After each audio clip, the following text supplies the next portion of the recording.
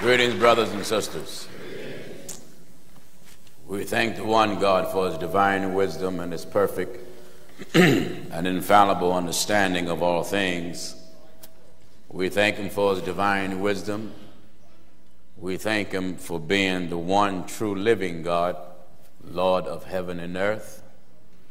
God Almighty is the true sender of all holy prophets and of all holy apostles. He alone is God, and there's none with him, there's none besides him, and there's none before him. We thank him today for giving us a privilege of mercy, bringing us into another year as an act of mercy. Amen. One scripture says, not by works of righteousness that we have done, but by his mercy, he saved us. And this is why we all here today, you that are watching, you're watching the greatest religious program in America. It is the most outspoken. We labor to preach nothing else but what God have in the scriptures. Amen. The scriptures is our interest. The scriptures is our tool. The scriptures is our guideline. Without the scriptures, then we are a lost people. Amen. It looks beautiful to see so many here this afternoon, and to you that are watching in the different locations that are not here, you that are listening, whether it's in Africa or Canada or throughout the South Pacific and across the Atlantic, the truth of God is your church. You don't even have to go to church if you're not getting the right thing nohow. That's right. Let the telecast be your church. Amen. You don't have to give a dime to hear the message. It comes into your living room, your office. It comes in your preacher's house, free of charge. Amen. In fact, it'll teach them how to preach. Amen. It'll let them know what to preach and what not to preach. That's right. If you are a viewer of this program, I want to warn you, you will suffer an addiction. Amen. You will come addicted to it. That's right. You know, there's some things it's worth to be addicted to it. And there's some things addiction is just not helpful. That's right. But I want to tell everyone that are here and you that are watching, the truth of God is very addictive. They have addicted themselves. Do you hear this? In the book of 1 Corinthians chapter 16 and verse 15. 1 Corinthians 16:15 says, and they have addicted themselves to the ministry of the saints. Do you hear that? Amen. You're watching a gospel addict today. That's right. I'm a gospel preaching addict. Amen. Not out of control. No. I have a controllable addiction. That's right. I feel as though I can't get enough of the truth of God. That's right. I'm always shooting up. If you can't find me, rest assured you I'm somewhere high as a spiritual kite. That's right. Amen. Shooting up. Got some real heavenly stuff to give you. Very potent. Oh, yes. Not integrated with nothing carnal. All pure premium stuff. Amen. Full of the Spirit of God, uncut. That's right. Not diluted. Not mixed. Not watered down. We want to give you the full strength of it. That's right. So strong until you will run out of your church. That's right. To you that are watching in Selma, Alabama, Montgomery, Alabama, Birmingham, Charleston, South Carolina, Memphis, Tennessee, throughout the Midwest, on the West Coast, you that are listening tonight in Sierra Leone, West Africa, you that are watching in Germany, you that are watching and listening in Pakistan and Afghanistan, we want you to make your calling and election sure. That's right. Or one scripture talks about, it compares your righteousness to that of filthy rags. The apostle teaches us not by works of righteousness that we have done. That's right. But as by God's mercy, he saved us. It's a beautiful feeling to know that you're not on a journey to hell. Amen. But regardless, I must respect the devil. Someone say, I don't respect the devil. Well, anytime he can bring sin in heaven, yeah. Anytime he can cause a whole third of angels backslide, anytime he can make angels commit treason and turn against God, right. I got to respect that power. That's right.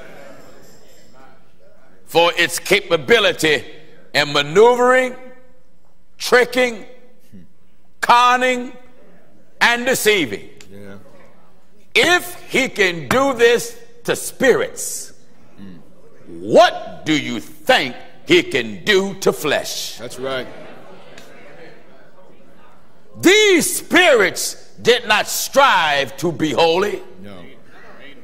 These angels were created holy from the very day God brought them into being. That's right. So to you that go to churches and are lied to by your pastor, and we are told the devil don't have no power, Right. then why are you praying? That's right. Who got you running to Jesus? That's right. Who got you running to Jesus, brethren? Talk back to me. Who got you fighting for your life? Who's tempting you to go back in the world? Who's resurrecting that past taste of alcohol in your gut? Who wants you to turn against God? Who don't want you in the church? Who wants you to hate God?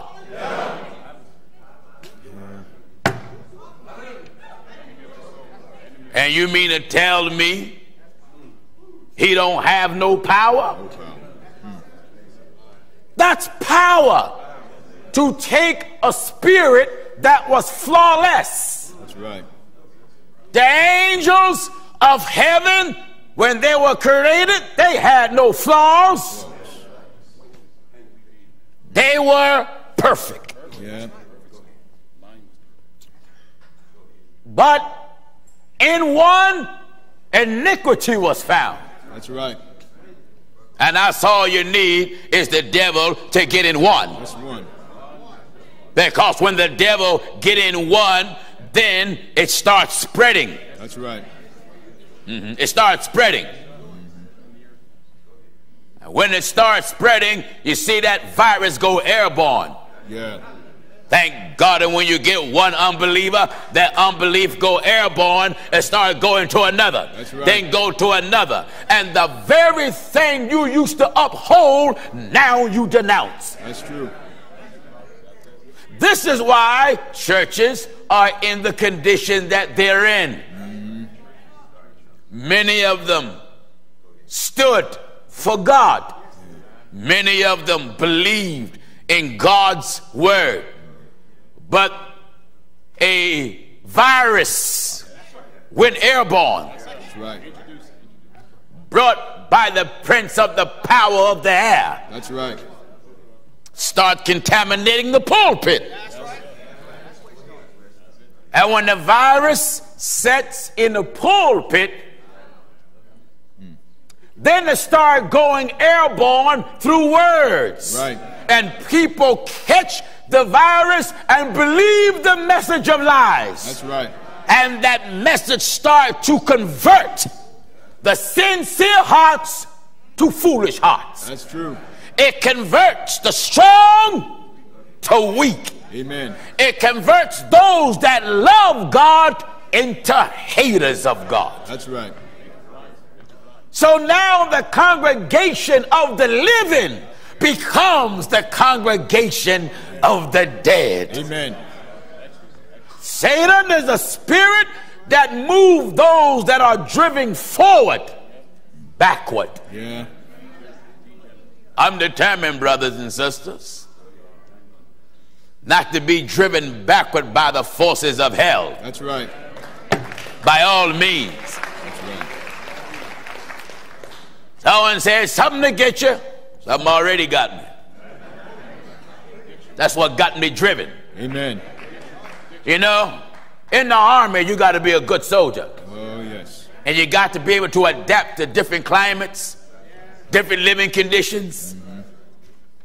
But if you're driven and you refuse to surrender to the enemy, there's some fight in you. Fight.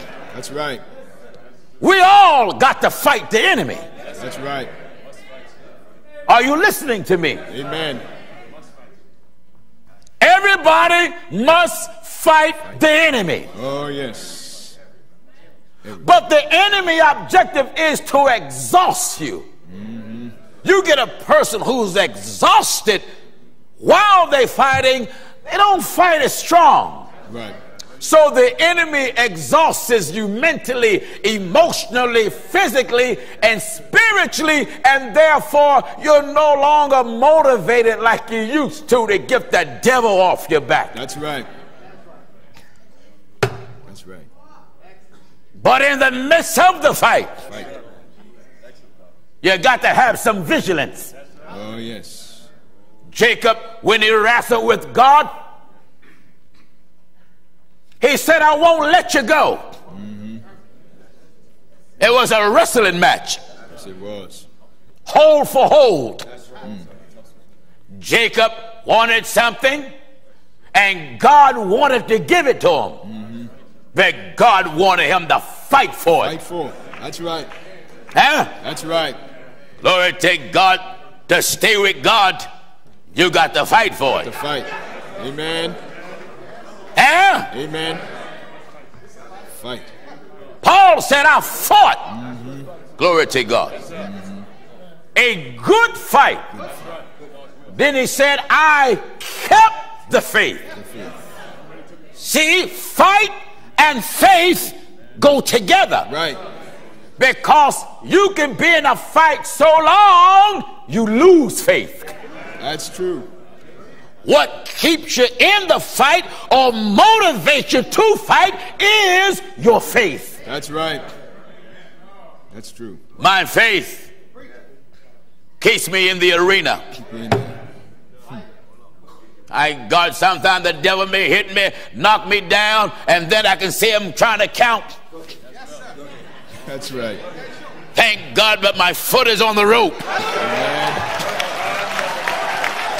Amen. Are you listening? That's right. That's right.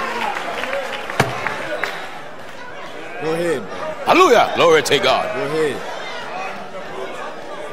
You know, in wrestling, the objective is pin your shoulder down. Right. One, Yeah. two, before you know it, kick out. That's right. That's right. The devil objective is to pin your mind, soul, body, and spirit to the canvas.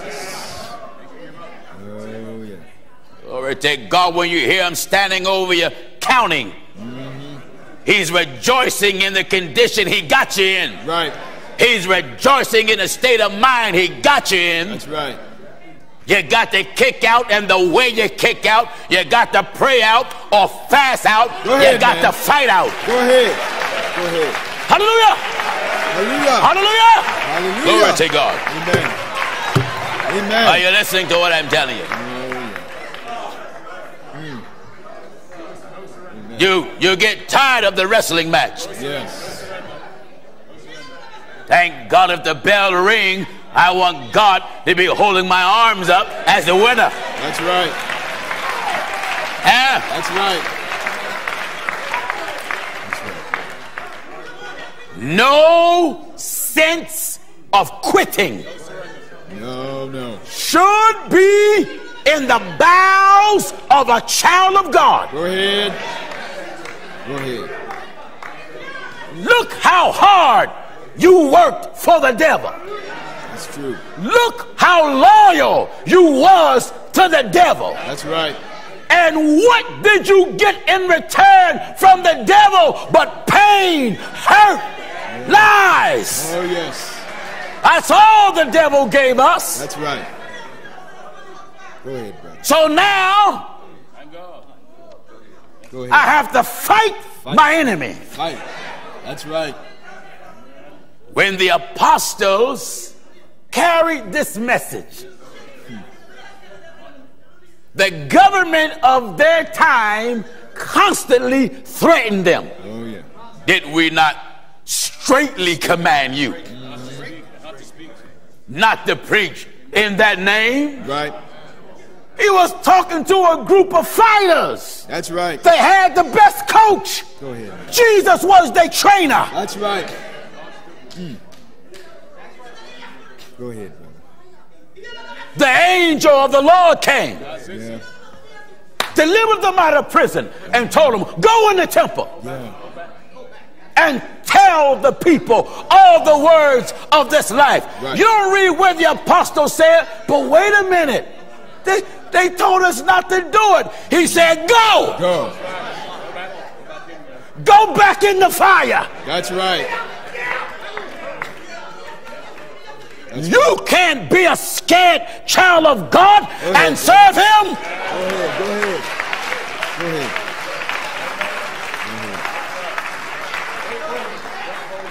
Go ahead. Go ahead. You have to be a warrior Yes. to walk with God. That's right. We are in a war. You are warring against Satan and spiritual wickedness in high places. That's right.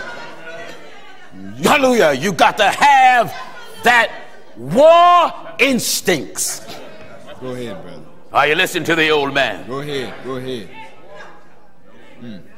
Regardless of how exhausted I get, the devil is not going to make me leave my trainer. That's right. God is my trainer. Amen. And I'm still in training camp.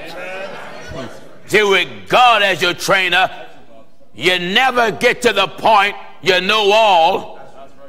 You better stay with the coach. That's right. That's right.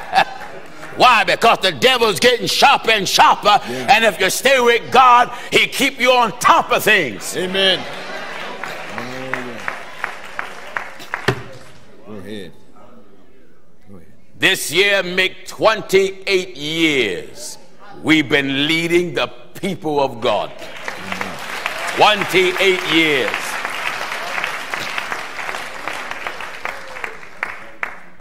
We have fought the devil. It seemed like on every battlefront.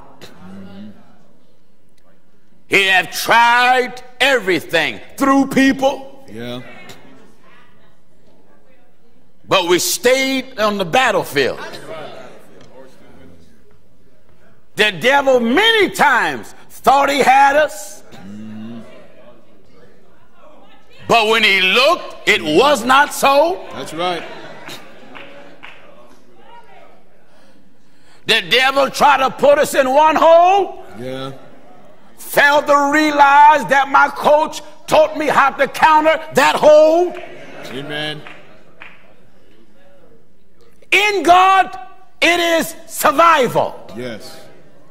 It is not how loud you talk, No. how much you shake, Oh, no. how long you shout, and how much you sing. That's right. Jesus said, he that endures to the end, That's it.